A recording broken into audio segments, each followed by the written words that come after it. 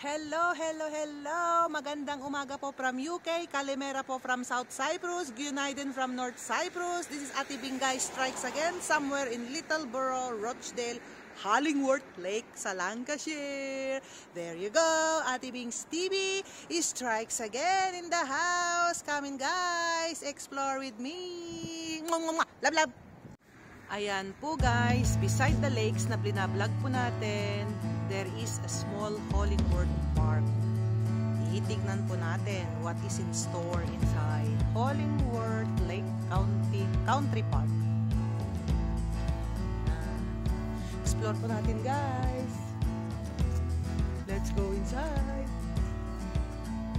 Ano po yung nandun sa loob ng park na to? If it's a park or only a car park. So we will see. Ayan, tignan po natin. I think this is a park. Hollingsworth Lake Country car park. Isa po siyang car park. Ayan. Car park lang po sa mga lake. Bibisita sa lakes. Ang ganda po ng landscaping at formation ng daan papuntang Hollingsworth Lake. Beautiful. Beautiful. A lot of plants. Marvelous. It's always raining around here and there. Sabi niya, wonderful. Some of the special animals you might spot on the moors include curlew, mountain hare, ring owl, other common lizard, wow, butterfly like green hair string. And sabi niya, bog static. It's a new word, bog static.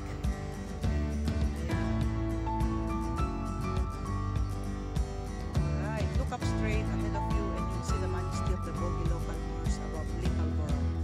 So there you go guys, as I told you before, this is a small village of Littleborough kung saan po nandito ang Hollingsworth Lake sa Rochdale.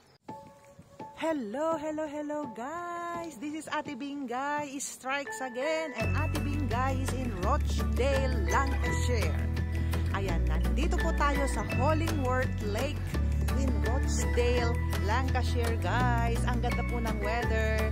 Today the weather forecast will be overcast until midday, and in the afternoon it will be rainy. So we grab the chance to go out, have a vlog on this beautiful Hollingsworth Lake in Rochdale guys. Shout out, mega shout out po kay Sir Jerry Moises. Taga Rochdale po siya guys.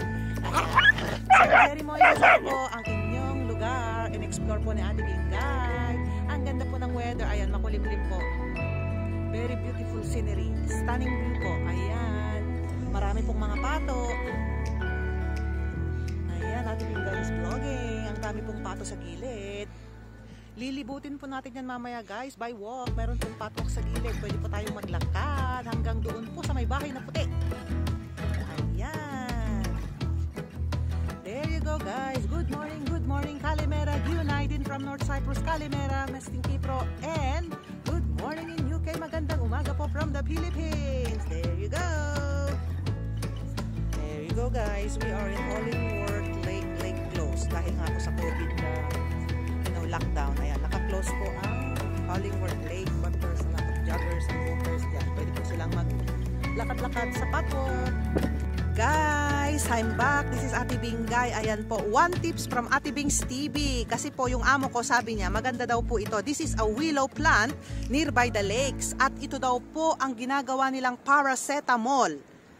You can just imagine guys, this is, ito po ang ginagawa nilang paracetamol. They just chew this thing. You know, this is small thing. Yan. They are only chewing it. And they relieve the fever or something if you have some headaches or fever. Ito po yung paracetamol nila naturally and organically, na hindi na po kayo kailangang bumili ng paracetamol tablet from the supermarket.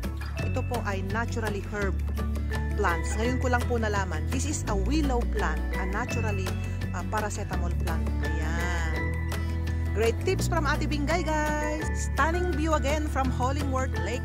Stunning view, very stunning, very beautiful. Ayan po, may patwalk po hanggang dun sa pinakadulo. So I'm planning and we are planning to go by walk to have some exercise or breathing exercises po guys. Ayan, ang ganda po, may mga benches kung pagod po kayong maglakad, you can rest for a bit. And also There is one good Samaritan in the morning when we park our car. No need for us to pay something because there is a car park, you know, for you to pay something. But there is a good Samaritan to give us a free ticket, and we are free to park until 10 o'clock in the morning. So God bless her. So ayan, nalibre po tayo sa car park today.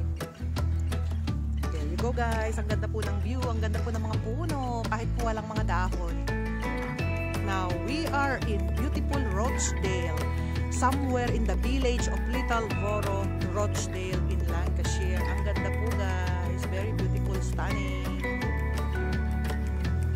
There you go again. My amo is already there, nauna na. Naku, ganyan, para siyang hinahabol ng aso. Ayan, hindi mo pa siya mapahinto. Ayun, ang ganda po ng view. I am walking nearby the lake. This pathwalk is very long guys. Hanggang dun po. So nakikita nyong bahay na may puti. Hanggang dun po yan. So possibly around 2 to 3 or 4 kilometers or 3 kilometers guys, so to speak. Ayan po kung gaano po kalayo ang pathwalk. Ang napakaganda pong mamasyal tuwing umaga. Since it's still time check, it's still possibly 15 minutes before 9 o'clock. Ay maganda pong maglakad sa umaga, exercise po sa lungs, para po mabus ang ating immune system. Yan. Kwak, kwak, kwak. Sabi ng pato, goose! It's a goose. Kwak, kwak, kwak. Kwak, kwak, kwak. Lumalangoy. Ganda ng langoy niya. Oh, ayan po. Ganda po ng leg sa umaga. Exercise po tayo sa ating lungs. Ito po ang the best way to exercise our lungs and to boost our immune system. To go by walk every day to this pathwalk nearby the lake. Ayan po. This is my second time to go to come in Rochdale. Before the lockdown, I suppose, when I've been here. So this is my second time. And this is my first time to vlog this lake. Kasi nga po, the first time I come, talaga pong fascinated ako at talagang amused ako sa scenario or sa view ng Hollingsworth Lake. Ayan po ang ganda. Yun pong araw talaga namang natatakpan ng ulap dahil nga po overcast ang weather dito sa UK guys. Ayan, may mga cyclists din po pag napagod sila. Uupo. There you go guys. There you go.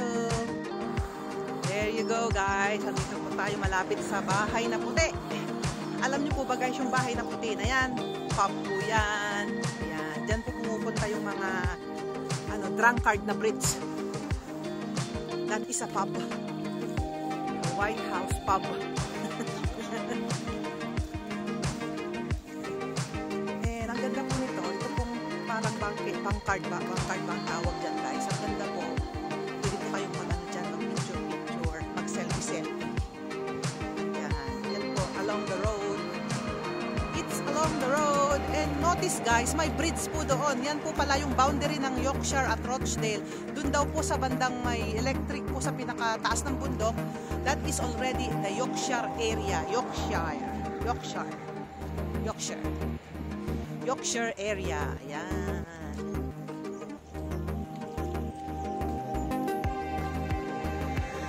Ganda po. There you go guys. Nandito na po tayo. Medyo, yung pinanggalingan po natin guys, papakita ko sa inyo. Doon po tayo galing kanina. Nandun po yung ating sasakyan. Doon po natin pinarking. So maglalakad-lakad po tayo ng konti. Exercise po natin ang ating lungs. Ayan. Sarado rin po. Hindi po kayo makakapasok. Kasi nga po sa lockdown guys. Hanggang dyan lang po kayo sa may hagdanan. Ayan. Hindi po kayo makakapasok. No entry. Ayan po. Dito lang po tayo sa may taas. Try lang po natin dito sa may taas. Ay, nakakatakot. Look guys, oh. Ano to? Parang siyang kuryente. Ayan, hindi po kayo makapasok guys. Bawal po. Danger, sabi niya. No swimming. Ayan, ganda po ng tanawin. Baka po may kuryente dyan. Dito lang po tayo sa gilid. Ayan, to see the lake. Napakaganda po ng Hollingsworth Lake sa Rochdale, Lancashire. Dito lang po yan sa village ng Little Boro, Rochdale. Stunning view. Ganda po maglakad-lakad dyan ng araw sa pathwalk to exercise your lungs. Ayan. Ayan guys, yun na pong puting bahay. I thought it was a pub guys, but is a restaurant. It is a restaurant. It's called Wine Press Restaurant. At siguro po, pub din po ito. Pub and restaurant. Ayan po, yung bahay pong nakikita natin guys. Ayan.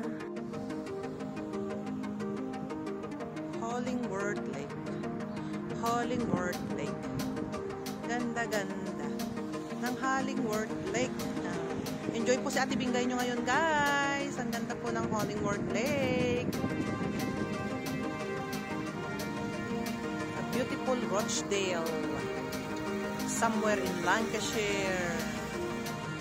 Ayan, ang ganda po guys. Ganda-ganda po ng Little Borough, Rochdale, Lancashire. Ayan.